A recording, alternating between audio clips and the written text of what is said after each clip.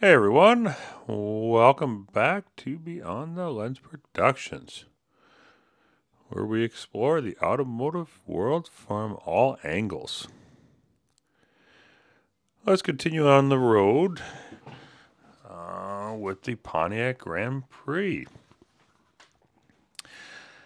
The 1963 model year, although it was only the second year that the vehicle was actually in production, returned that year with a completely new look and further differentiation from other Pontiacs. It and all full-size Pontiacs that year received a completely redesigned body with a much more modern look. Any design cues that you people had become familiar with from the 1950s had completely evaporated by this point. The bodies were much more angular and much more hard-edged. Undoubtedly, the most dramatic change from the 1962 model was the introduction of the famed Pontiac stacked headlamps. Pontiac's design leadership was unparalleled at the time. By 1967, Ford, Chrysler, and AMC had also adopted the same headlight lamp treatment as Pontiac, but never did it quite as effectively as Pontiac did. Another design cue that Pontiac used very effectively were their dramatic Coke bottle side panels. The term Coke bottle refers to the tucking in of the top and bottom of the body sides. If you look at an old-style Coca-Cola bottle laid on its side, the analogy will make much more sense to you. The 1963 Pontiac has been seen by many aficionados as a true first Grand Prix. For some reason, a lot of people seem to want to ignore the 1962 model. Not sure why, but anyhow, I guess because they went down a completely different route in 1963. Not sure. The funny thing was, even in 1977, a dealer brochure that Pontiac put out actually incorrectly named 1963 as the first year of the Pontiac Grand Prix. This car, along with many other full-size 1963 Pontiacs, is credited with changing the look Detroit was offering at this time. It was completely different from what it had seen in the several years leading up to the 63. The Grand Prix featured grille-mounted round signal lights and was set off by signal horizontal chrome strips. The body sides of the car were free of gratuitous trim, except for the Grand Prix block lettering on the front fenders and molding for the rocker panels and wheel openings. The Grand Prix powertrain lineup was revised a bit from the year before, but it wasn't a complete transformation from what everybody had seen. The base engine was still the 303 horsepower 389 with 3-speed, 4-speed, and or automatic. The 230 horse regular fuel engine was again available with an automatic only option, and the 313 horse Tri-Power 389 was also a carryover with the same transmission choices as the year previous. The big news for 63 was the addition of two street versions of the 421 Pontiac engines, which joined the 320 horse 4-barrel, which came online in late 62, where the 421 320 was only available in 62 with the Slim Jim automatic manual transmission were also available with this engine. The two new 421 were high-output power plants. The first used single 4-barrel carburetors and was rated at 353 horsepower at 5,000 RPMs with 455 pound-feet of torque. The top street engine per 63 was a 421 HO Tri-Power with 370 horsepower and a whopping 460 feet-pound of torque. And it was especially powerful and a flexible power plant. A 63 Grand Prix equipped with the Motor Trend road test clicked off a 0 to 60 time 6.6 seconds, covering the quarter mile in 15.1 seconds at 94 miles per hour.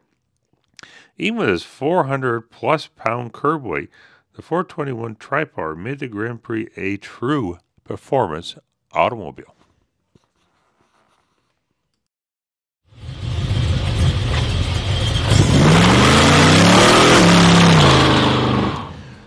Let's continue our exploration of the Pontiac Grand Prix as we move into the 1964 model year.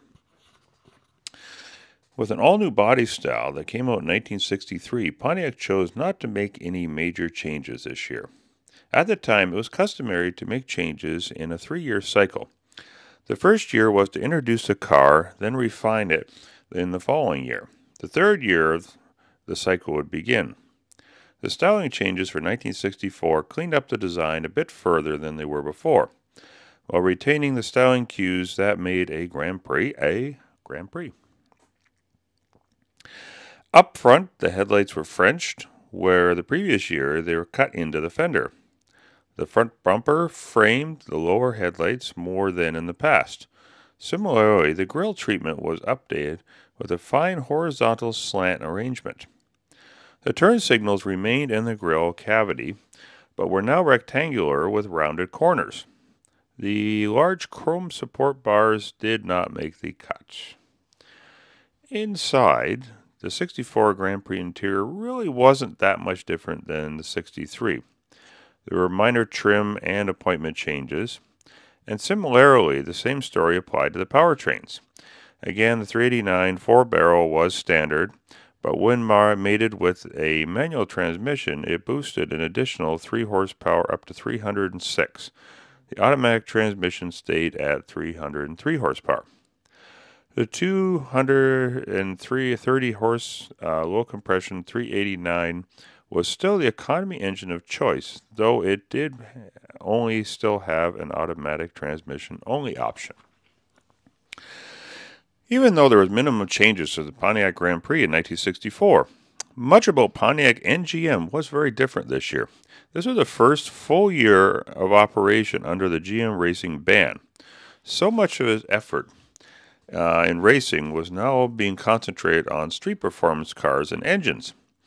The biggest news, of course, was the deletion of the Super Duty racing program and the introduction of the GTO, which would put performance in the hands of the masses rather than just a few elite drag and oval track racing teams. Though the legendary 421 Super Duty was gone, there was still a lot of performance to be had in the Grand Prix. The truth be told, this hardly made any difference, as just 19 421 Super Duty Grand Prix were ever built in the 2 model years that they were available.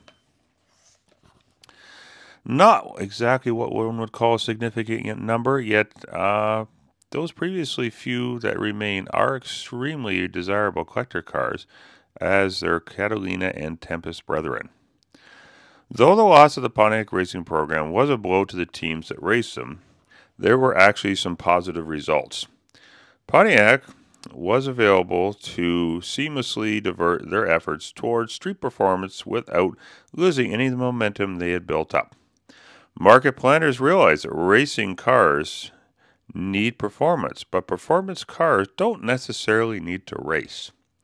Engineers who built this Super Duty program were now focusing their attention on street engines. The end product was a dynasty of excellence and some of the finest street racing performance engines to ever come out of Detroit. For 1964, there were 389 and 421 cubic inch engines and a variety of power ratings.